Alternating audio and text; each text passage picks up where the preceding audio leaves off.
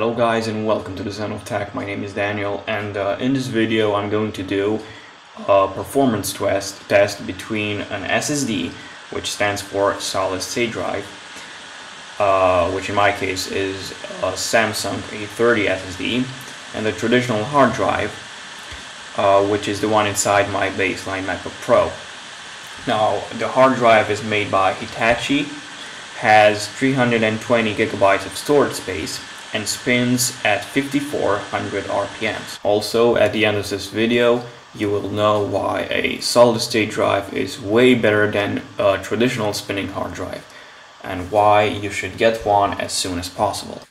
Now, I've divided this video into 10 different chapters, covering the boot time, shutdown time, sleep time, app time opening and launching all the apps, then a Blackmagic performance comparison, copy, duplicate and compressing time, battery, movement, noise, and finally the price. Okay, so let's do a boot test. As you can see, the Apple logo has already appeared on the SSD, and it's still not present on the hard drive. And the SSD is done in 13.3 seconds. So I sped up the video a bit. And the hard drive should be done by now. Okay, so the hard drive finished in 1 minute and 30 seconds. So the SSD was 7 times faster. Okay, now let's do a shutdown test. So they both shut down really quickly. The SSD finished in 1.5 seconds and the hard drive in 5.3 seconds. So the SSD was 3.5 times faster. Now the sleep time test. This is the SSD.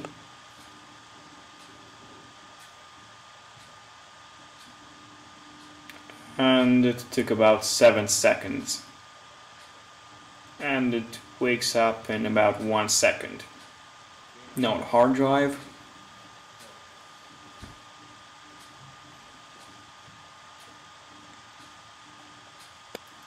It's still going, still going.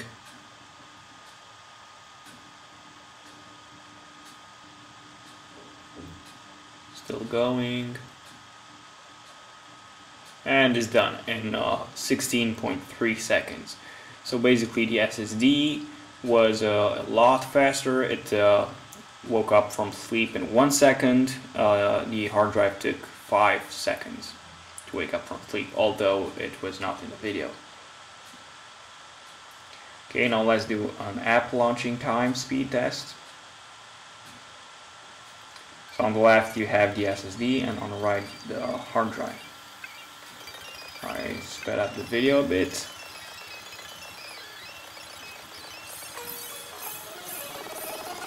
As you can see, the SSD is a lot faster.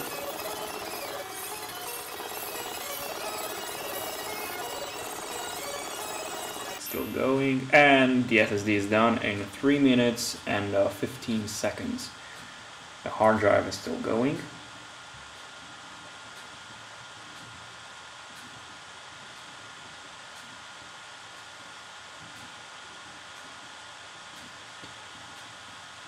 As you can see, the icons are still bouncing up and down.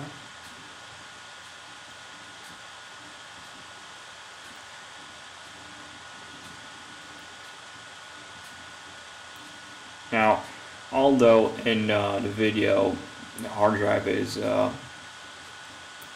finished in about 9 minutes, I believe. In reality, it took about 30 minutes to finish. So the SSD was 10 times faster. Okay, now let's do a Blackmagic speed test. So as you can see, I'm getting about 300 megabytes write speeds on the SSD and about 46 on the hard drive. 442 is the read speeds on the SSD, and about 31 megabytes on the hard drive. So the difference is huge, really huge, as you can tell from the video. Okay, now let's do a copy compression speed test. So this is the hard drive, and it finished copying a 1 GB file in 48 seconds. Now let's compress it and see how long it takes.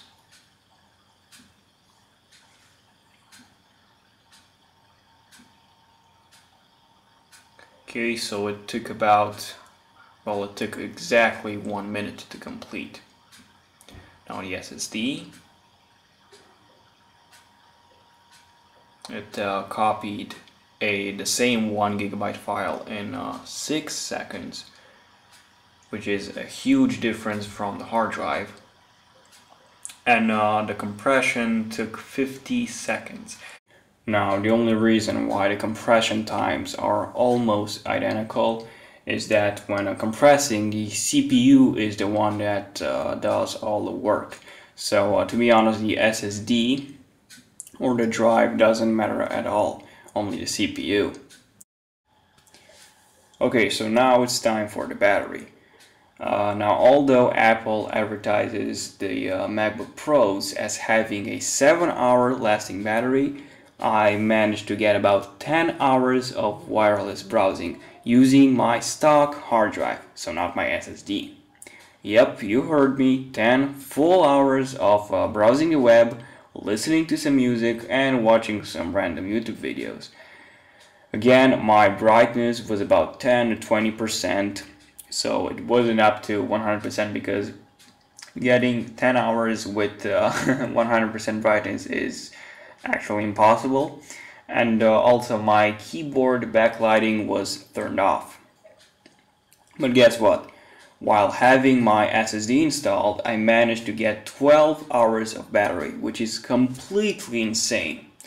So yes, having an SSD really boosts your battery by about 1 to 2 hours depending on how you use it for, how you use your Mac for. Test 8, movement. Now, being an SSD means that it has no moving parts at all. So you can basically move your Mac anytime you want, even if it's not in sleep mode. See, nothing happens because there are no moving parts, so moving your Mac won't damage your drive.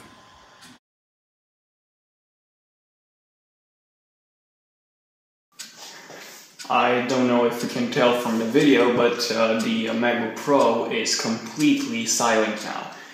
And I mean completely, like your iPhone, your iPad, it makes no noise at all. So I'll try and put the camera closer.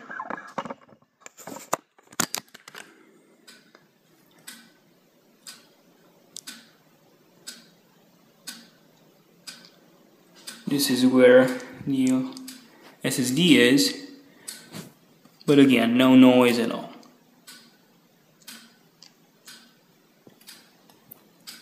No noise at all. Completely silent. And finally, our last test, price. Now, a lot of you guys believe that SSDs are extremely expensive, they offer just a tiny speed boost, and they take away a lot of storage capacity. Now, this is all untrue. They are not that expensive, they are extremely fast, as you probably saw from my videos, and again, they don't take away that much storage capacity. Now, for example, my SSD, the Samsung A30 SSD, costed me just $120, which I believe is not expensive at all. Now, I bought the baseline 128GB model, which in my opinion is more than enough. The 64GB model is is just not for me, and the 256GB model was too expensive for me, so that's why I bought the 128GB model. Now, taking a look at the final results, During the first test, which was the boot test, the SSD was 7 times faster. While shutting down, the SSD was again 3.5 times faster. While getting them into sleep, the SSD was 2.3 times faster. Now, when waking up from sleep, the SSD was 5 times faster, which is a lot. Now, when launching all the apps, although in the video the hard drive finished in 8 minutes, believe me that it finished in 30 minutes to 40 in reality. The video was just too long for me to put it in a video, even with the speed up to 800%. So that's why I trimmed the video a bit, well, a lot. So anyway, the hard drive finished in 30 minutes while the SSD finished in 3 minutes. That's 10 times faster for the SSD. Now, when copying items, I copied a 1 GB file, the Airport Express movie, and the SSD was again 8 times faster, which is a lot. Now, when compressing, I got similar results, only 10-second difference. Now, this is because when you archive or compress, because they mean the same thing. So when you do that to an item, in my case a 1 GB file, the component that's most used is the CPU, so not the drive. The drive is only used to put the file, the new one, on it. The process of compressing is done by the CPU entirely, so that's why the difference is so small. So only 10-second difference.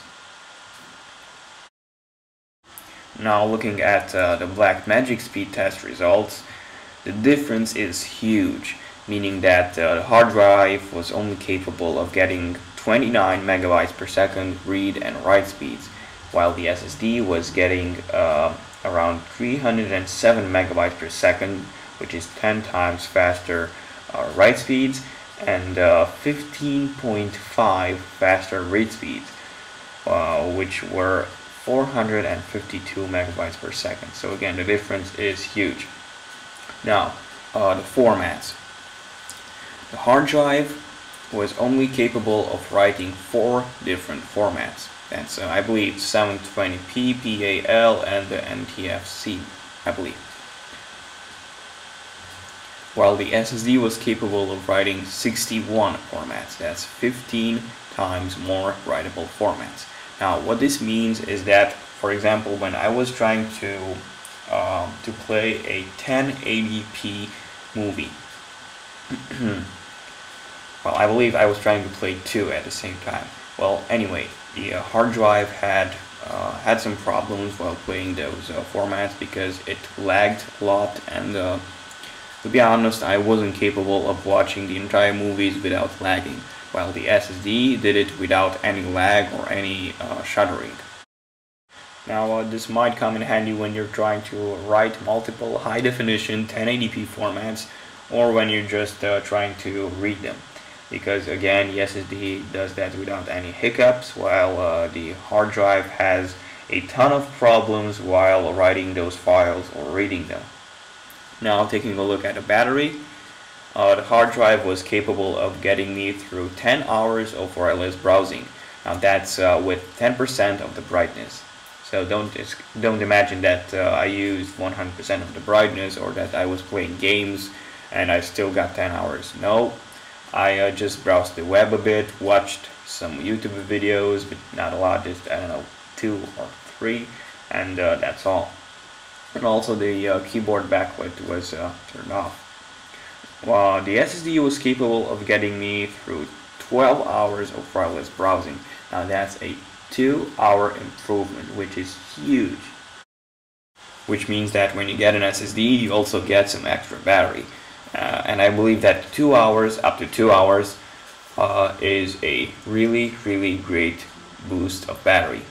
Now, taking a look at the movement, we all know that traditional hard drives are prone to movement, drops, and shock, while SSDs are immune to any sort of movement, including drops and shock.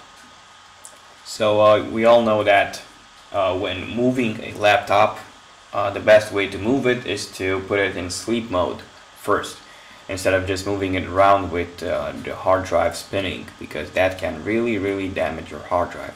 Now this is not the case with the SSD, because you can just take them and move them around anytime you want. This is because they have no moving parts at all, so there is nothing to damage while moving them. And finally, the final two chapters, which are noise and price. So again, the SSD is completely silent, it makes no noise at all. It's exactly how your iPhone or your iPad or any of your mobile device is. It's based on flash storage, which makes no noise at all because it has no moving parts.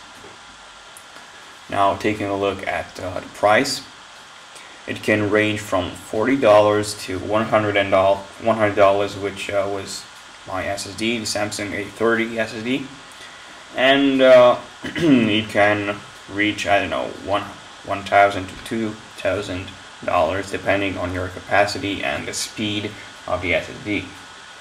Now my SSD, the Samsung A30 SSD, is currently the best SSD on the market, and I'm not saying it just because I want you to buy it. Well, of course I want you to buy it. Samsung is not paying me to say this, although, but it's the best SSD because it has tremendous speeds. It's really fast. It's also more reliable than the rest of the SSDs because it comes with the MCX 3-core controller, which is made by Samsung. The other SSDs come with the SandForce controller, and all of the other pods are made by different companies. So the Samsung A30 SSD is the only SSD on the market which has all the parts made by the same company, which in this case is Samsung. So in the end, all I have to say is that I highly suggest purchasing an SSD right away, not only because it gives you a tremendous speed boost as you saw from the video, but also because it's more reliable than traditional hard drives. It's immune to drops, shock, movement, and most importantly, you can gain up to 2 hours of more battery life, which in my opinion is really important. So thank you guys for watching this video. Please be sure to leave me a comment if you have any problems or questions. I will respond to all of the comments. Then please give me a like and also favorite this video, and don't forget to subscribe to my channel because I will be posting more videos every single week. So thank you guys for watching. Be sure to subscribe, and cheers.